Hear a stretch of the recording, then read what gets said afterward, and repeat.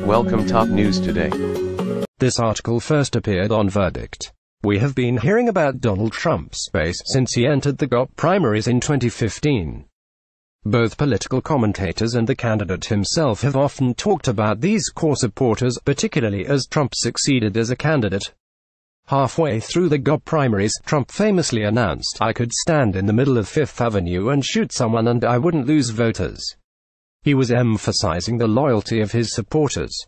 Keep up with this story and more by subscribing now. Of course, he proceeded to capture the GOP nomination, and then almost 63 million people voted for him in November, giving him the Electoral College win that made him president. Trump's base fascinates me, because I am not sure whether they have clearly been identified, and I believe they're the key to understanding his success. Being a political junkie, I have read countless post-election articles and several books analyzing the outcome of the 2016 presidential race. But there is no clear understanding of exactly who is a part of the Trump base, or why they support him. Clearly, not everyone who voted for him is part of his base. Many, probably millions, held their nose to vote for him, but did so because they were vehemently anti-Hillary Clinton. Today, they are anything but pro-Trump. Hillary addressed Trump's core supporters in her post-election memoir, What Happened, but she only broadly describes them. She writes that 13.3 million people voted for Trump in the Republican primaries, adding it was safe to say these folks were mostly hardcore supporters, the supporters who would still be with him if he shot someone in the middle of Fifth Avenue. Donald Trump greets supporters at a rally at Valdosta State University in Valdosta, Georgia on February 29, 2016. Mark Walheiser Getty Hillary notes, 13 million is a lot of people to strongly support someone most Americans think is unqualified and unfit, as the polls at the time indicated, but she explains these primary voters accounted for less than half of all Republican primary voters and less than 10% of all general election voters. Nearly 139 million people voted in the 2016 presidential election.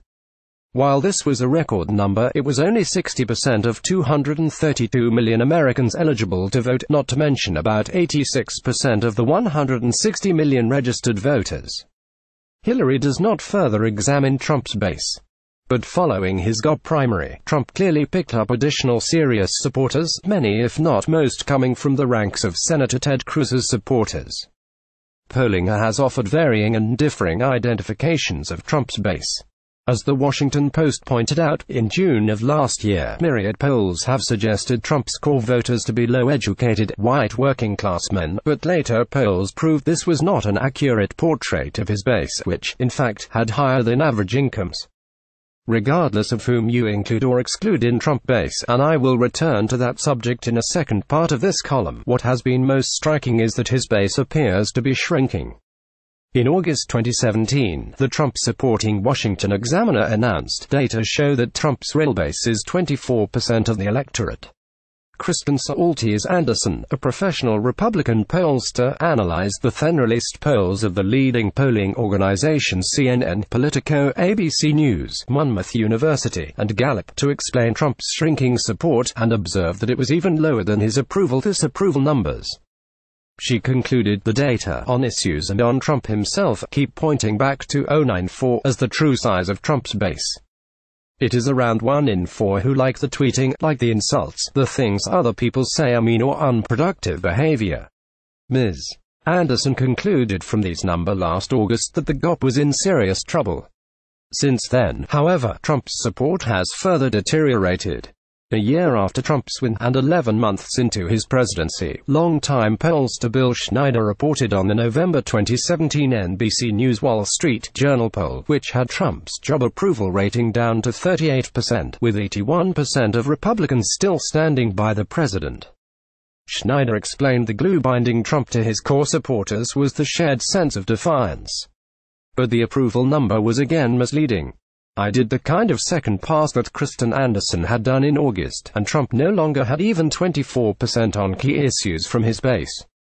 And his numbers have continued to trend down, as CNN reported in December 2017, Trump's support is shrinking across the board, with all identifiable groups. While 24% may be as about low as Trump can go and where his base will support him forever, it should be remembered that Richard Nixon resigned when his approval rating fell to 24% because he did not believe a president could govern with so little approval. Pew Research Center has collected Nixon's falling numbers in a summary report. While I will never be known as a Nixon fan, I must say that he did understand the American presidency. Trump does not, and he will never resign. Nor does his base want him to ever resign, which brings me back to his supporters. There has been serious speculation that Trump's base is composed of idiots.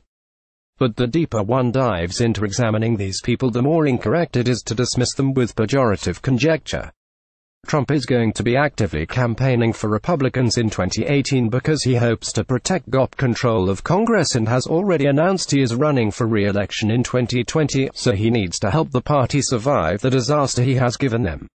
For those who shudder at the prospect of Trump having a second term or Republicans maintaining control of both houses of Congress, there is a key. It is better understanding Trump's base. So, with this preface, I will proceed to explain these people in my next column. John W. Dean is a former counsel to President Richard Nixon.